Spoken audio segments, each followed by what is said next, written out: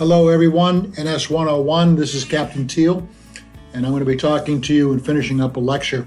So if you're in my sections, we didn't get to this stuff. My sections are Monday at 8 o'clock and then again at 9:05, and on Tuesdays at 8 o'clock. So we didn't quite get there on this material. So I'm kind of filling in the blank. If anybody else wants to watch this, certainly, and if you want a little bit more, maybe you'll get my take on it. So let's go. We're going to be talking about steering because that's where we were at, and then we're going to go on and talk about lookouts. So steering feedback indicators. Now, some of you may have heard this, and we'll just continue on.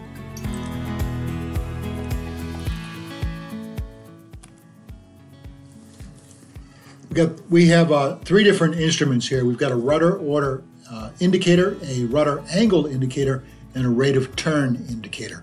So we'll go here, this is number 1, then we'll come over here to number 2, and over here to number 3.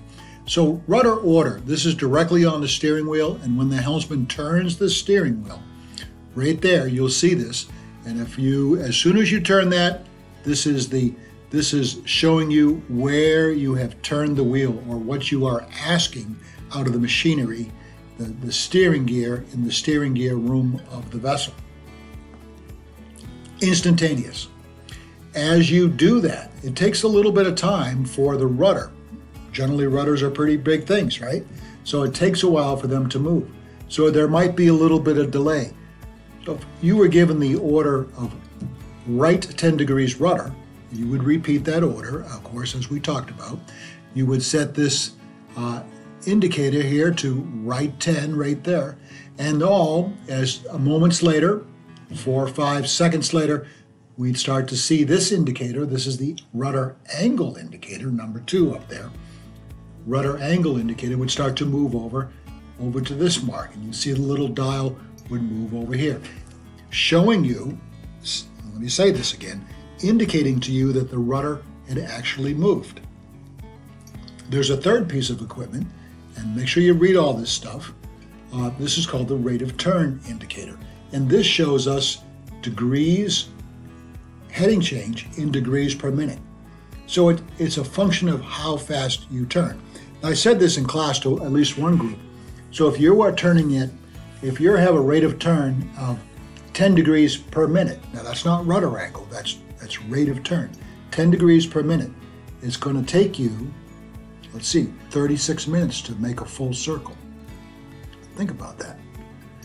For a ship to make a full circle using 10 degrees of rate of turn, 10 degrees per minute, that's longer than it takes you to drive to Bucksport. Now it's not an aggressive turn. I mean, you certainly could get much, much faster than that. You can see that a rate of turn goes up to 30 degrees, and there are some ships that it would actually go a little bit more. Okay, so we'll go on to the next stage here.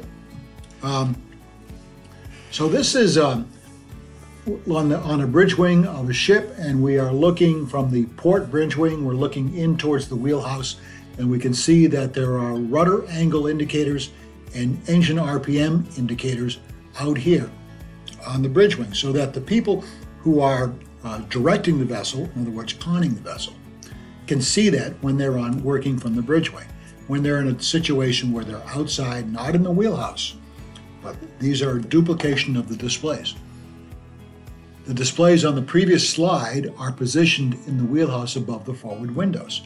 Similar feedback displays are mounted outside so that allow for the conning officer to view when they are working from the bridge wing. So check that out on the State of Maine, and you'll see that. I want to talk to you about engine controls here. And we've got 2 different types of devices, sort of old school, almost antique, and then something which looks more modern, of course, and I'm talking about this and this. We use the term engine order telegraph, and you may have seen these terms. This says full, and we can see the word ahead here, full ahead, half ahead, slow ahead, and dead slow. Standby engine, stop, finish with engines, and then astern, dead slow, slow, half, and full. So this was a technique. This is called an engine order telegraph. very traditional. What does a telegraph do? If you have any sense of history, knowledge there, a telegraph sends a signal, not really a coded signal necessarily, but sends a signal to a remote location.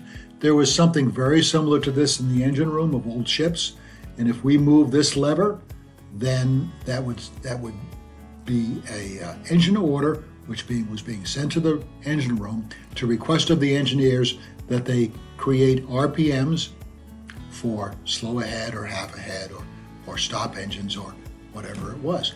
Well, that's very traditional. We still do it, and we might see, and you'll see this on the state of Maine if you go up. This is not the state of Maine, but if you go up there, you'll see this little table under some plastic laminate that's basically using the same terminology.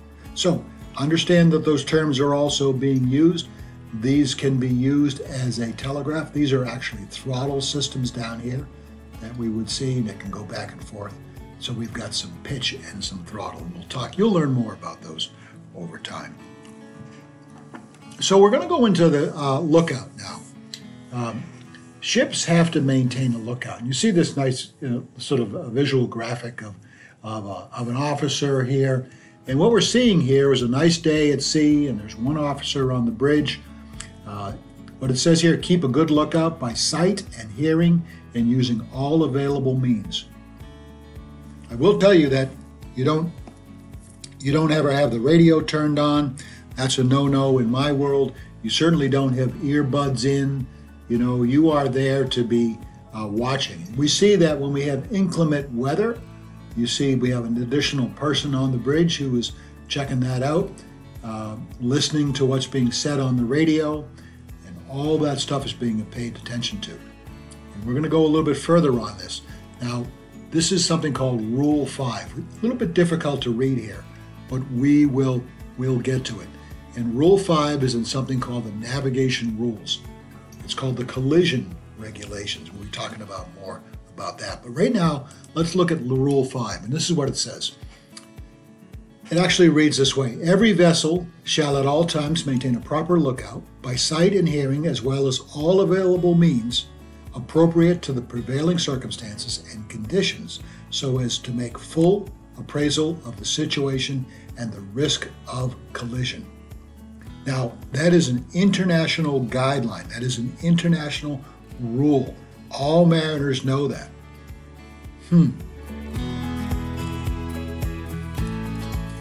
On the TSOM, fourth class lookout watches are posted 24 hours a day. Well, at sea on the bow and the stern, and that's your assigned position. And during inclement weather, heavy weather, something like that, where it might be potentially dangerous to be out on the bow or on the stern, and by the way, that does happen. Those lookouts may be shifted to the bridge wing of the ship's wheelhouse level, on the O3 level of the aft house as well, under that reception deck area, that O3 gathering area. Now, merchant ships are a little bit different. Merchant ships may only have a bow lookout, and generally, those are only during the hours of darkness or periods of reduced visibility.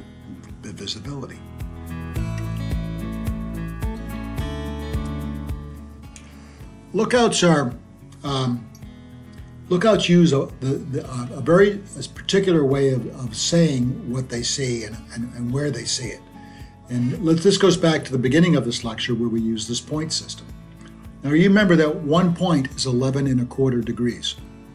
And we talked about the points of a compass, but we also use the same phraseology for reporting an object. And you can see in this graphic here, what we have is dead ahead. So if you see something directly ahead of you, the person up here at the bow lookout or wherever you are, you would say, I'm reporting something dead ahead, or 1 point, 2 points, 3 points on the starboard bow. Now, this one's kind of unique. It's done in green. It says 4 points on the starboard bow. So that would be 4 times 11¼ that'd be 45 degrees. Okay, check. So 4 points on the starboard bow, or you could say broad on the starboard bow. And then notice that it changes. Notice that it now goes 3 points forward the starboard beam. Now here's the beam here. 90 degrees to the direction of the ship, the center line of the ship, is called the beam. There's a starboard beam and a port beam. 1 point forward the starboard beam, 2 points forward the starboard beam, 3 points forward the starboard beam. And notice this, 1 point abaft the starboard beam, 2, 3 points abaft the starboard beam. And look at this, 4 points on the starboard beam, or you could say broad on the starboard quarter. This one, 3 points on the starboard quarter, 2 points on the starboard quarter, 1 point on the starboard quarter, astern, or you could use the word dead astern. So it kind of replicates what's happening on here in the bow. So you need to learn that. That's going to be something that you'll need to know for the upcoming test. So how do you report what you see or hear? Well, you use it generally. If you are up on the bow, you'll use the sound-powered telephone, and you'll be coached on how to do that. You report using the point system, as I just talked about. You identify yourself and then state what you are reporting. Something along these lines. Ring, ring, ring on the sound-powered phone. The bridge will answer, and the bridge will say, it's captain speaking. They'll say, mate on watch. They'll indicate, they'll answer the phone, and they'll say who they are. You would say, this is the bow lookout. I see a red flashing lights, 2 point, red flashing light, 2 points on the starboard bow. Or you would say, this is the bow lookout. I'm hearing a gong or a bell or a sound that you're trying to, or a whistle from another ship. Bow lookout, I'm hearing a sound somewhere forward of the ship. It sounds like it's on the starboard bow. Might be a little bit more difficult to do that, but you would try to give just enough information. And the bridge will likely respond with very well, or I understand, roger that, something along those lines. So like once again, to complete that circle loop of communications.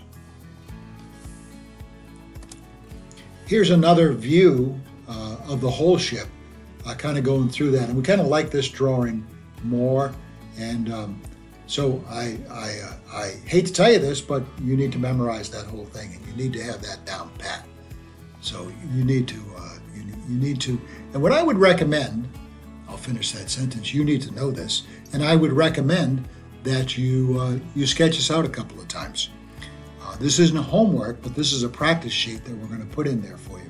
So let's see, there's dead ahead, there's on the starboard, broad on the starboard bow, there's the starboard beam, here's the starboard quarter, broad on the starboard quarter, and here astern, and then so forth on the port side. So you could, going from the center of the ship, you could lay that all out just like this previous diagram and make that, it'll certainly help you learn. Okay, so we'll finish up there. You can use that worksheet. That's for your own work. You don't need to pass that in or anything, but you can check that out.